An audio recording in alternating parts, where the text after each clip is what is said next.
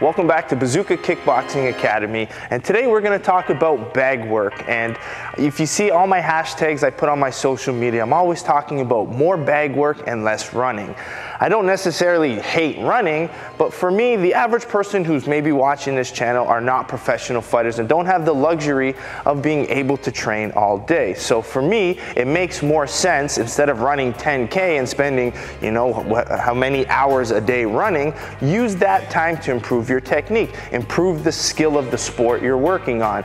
And fighting, we all have so many things to work on, so stop wasting that time running and put it into functional training. So today's episode is going to be on purposeful bag work. A lot of times people think of bag work only as this tool to use to get tired. So people come on this bag and they throw all of these random combinations. But you want to do bag work with the purpose of improving your fighting, improving your sparring, improving your technique. So today's video, I'm going to give you some different ways to improve, some do's and don'ts of your bag work. So for example, you might want to work flow on the bag, okay? Which you might want to work your combinations, or you might want to sit there and work just your one strike to improve that one strike. You might want to work it for power, so you might do as much power shots as you can. You might do it as a single power, double power, triple power, so many different options, okay? Further videos down the line, I'll show you how to use the bag to improve your movement and your footwork, to improve your combinations. Just remember, when you hit the bag, have a purpose, improve on it, and keep getting better in your overall martial arts development. So the first thing you want to look at before you even hit the bag is what gloves you're using. And what I hate is when I see people doing bag work with these big gloves, okay? If your purpose is to get your shoulders tired, yeah, these are the big heavy gloves are the ones you want.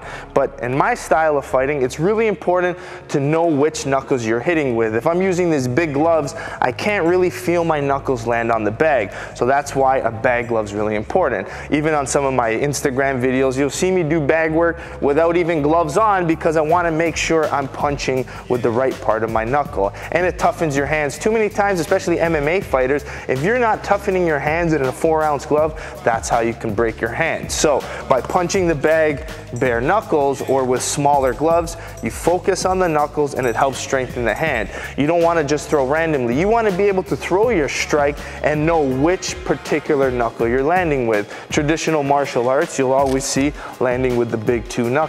But in some styles of boxing technique, you might want to punch with the bottom two, and you want to toughen those two knuckles, because if you don't, and then when you do land with them, that's how you're going to hurt your hand. Okay, so the second thing we're going to talk about, other than the gloves now, is bag time and rounds, okay? And that's a big focus. And that has to do with purpose. If your purpose is to improve your conditioning for your fight, then it's important that you do your rounds in your fight time. So in bazooka style, I like to do fight rounds closer to the fight, right? So if we're gonna try to exhaust ourselves, make sure we can handle the 3-round pace. And if you're an MMA fighter, you might do 3 5-minute rounds. If you're kickboxing, you're doing 3 3-minute rounds. So you wanna make sure you test your conditioning. But if I'm now working on some sort of technique, you don't necessarily have to have rounds. You can go for as long as you want, and you can stop the bag in between. So for example, if I'm working just my right hand, boom, I can hit, I can stop, I can assess. I can feel like, well, I didn't really like the contact on my knuckles. My elbow came out too much. So that's why I focus on that, and that can go on for as long as you want, because you're only working technique development. So know what you're doing. Are you improving your technique? Are you improving your fight conditioning? Also, on top of time in the gloves, it's important to know what type of flow and energy you're going to give off on the bag. So you can do flow, where maybe I'm working my speed, I'm working my touching, my moving, okay, but I'm working nice long extension. I'm working on a lot of output. Some guys you'll even see have a counter. Someone's counting all the strikes that you're throwing. It's flow, it's volume, and that's going to require different energy than you're doing power shots, okay? So your first rounds could be touch, or maybe all touch this round, then the second one is power. So that's when I work my power shots. But even when it comes to power shots, you can work your power shots as singles, you can work your power shots as doubles, triples, or maybe you're just doing power combinations on the bag.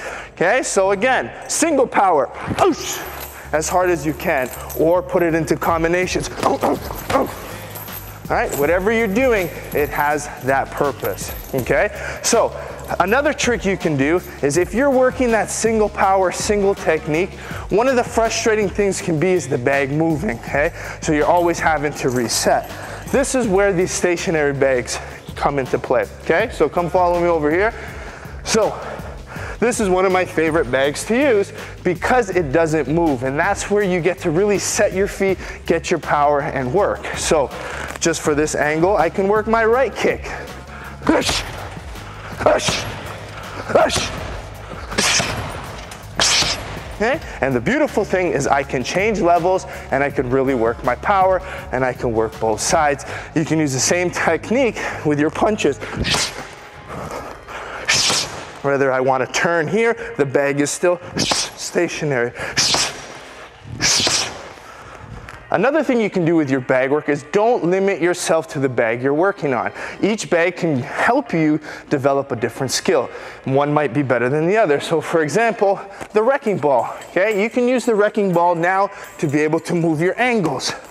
Okay, a little bit more footwork, maybe focusing more on your uppercuts or knees off of the wrecking ball, all giving you something different that the long bag can't, something different than the pull bag can do.